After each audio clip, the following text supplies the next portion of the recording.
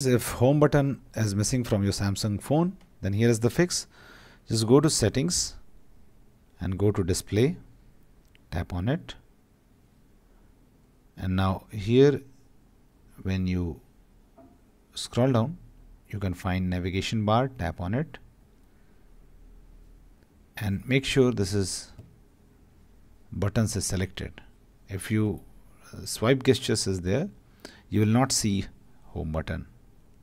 Okay, like this. So in order to enable this home button, you have in the navigation bar you have to select buttons, and now you can see this home button present. Okay, thanks for watching. Please do like the video and subscribe to our channel, The Geek Page. Thanks guys.